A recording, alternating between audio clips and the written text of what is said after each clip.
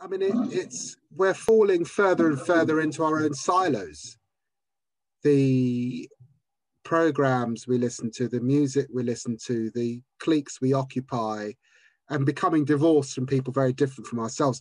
It's why, by the way, I deliberately in the book went back to Peterborough and spoke genuinely on an equal level with people who voted Brexit and have very strong views about immigration, different views to my own, for example.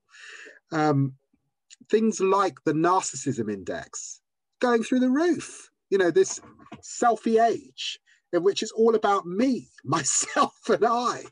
These are big cultural phenomena that are deeply problematic. We're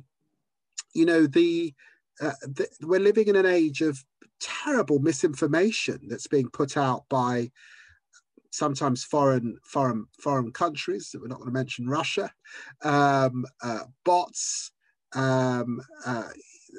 Last week there was some stuff on deep fakes, a guy that looked like Tom Cruise but was not Tom Cruise.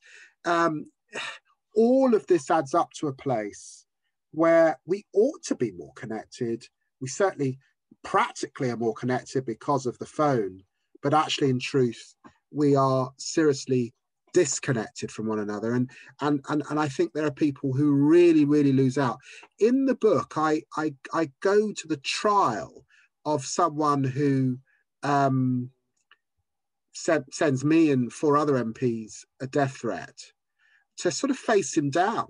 But what I find is a very sad individual who sort of disappeared into an extreme world. And the question I'm left with is, how do we create a society where that individual could be helped? This is very serious stuff, Kez, because I know that story I tell in the book, very, very sadly, is a similar story that led to the murder of Joe Cox. So this is very, very serious stuff.